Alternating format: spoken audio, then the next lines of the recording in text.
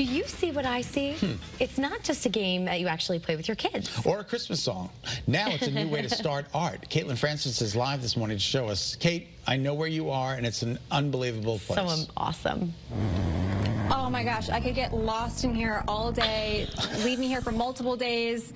This is so much fun. We're live here at the New Britain Museum of American Art. I have Lisa here with me this morning. First of all, thank you so much for taking some time out of your morning, because this new exhibit that you have here is stunning.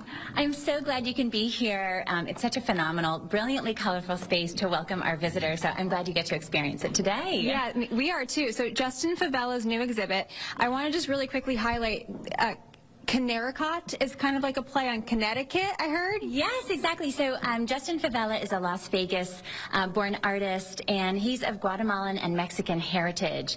So much of his work speaks to the Latinx experience in America and the way Latin American culture is appropriated, Americanized, stereotyped, but he often uses a very playful and humorous approach. So Connecticut is kind of meant to be a sort of postcard. This is meant to be an immersive postcard that plays on the way that Latinx Spanish speakers would phonetically spell Connecticut. Okay. So it's kind of a welcome to Connecticut from a Latin American perspective. I love it. And this is, okay, so I was reading the description before I got here, because this is like party streamers, basically. It's like, it looks like a piñata. It's super fun. It's so colorful.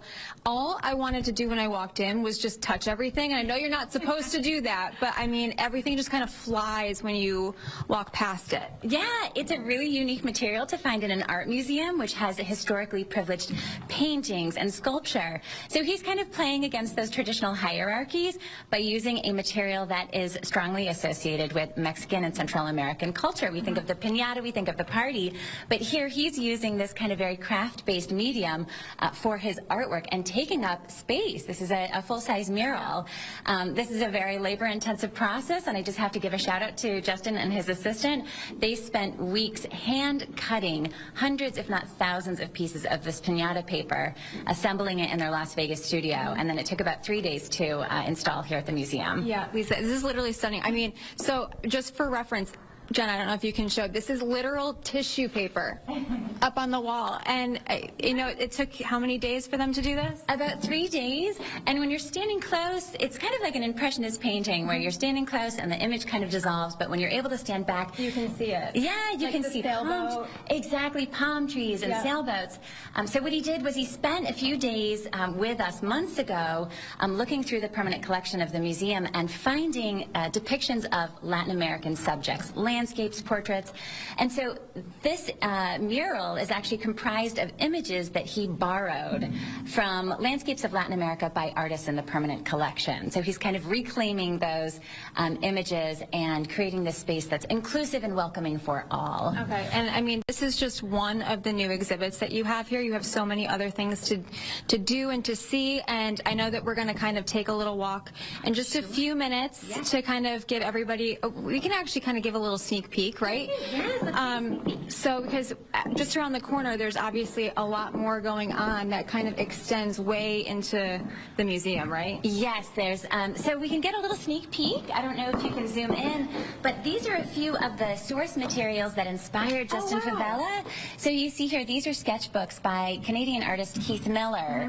He traveled around the world. He spent time in Europe, in Asia, and he currently lives in Mexico. And so we acquired many of his sketchbooks in 2015, and a lot of them depict scenes from Mexico, Guatemala, Latin America, and Justin borrowed directly from these to create his phenomenal mural that you see here. It's so incredible. And so obviously people who come in here, they can take a tour, they can just immerse themselves in this incredible art, but there's also events, and I want everybody to come on back. We're going to have another live update here from the New Britain Museum of American Art coming up on the Wax, because there's a fun event tonight. Oh, yes. And we want to make sure that you get all the details. There's 90s Con this weekend here in Connecticut, but you want to come to the event here for more 90s fun. That's a little tease for you guys.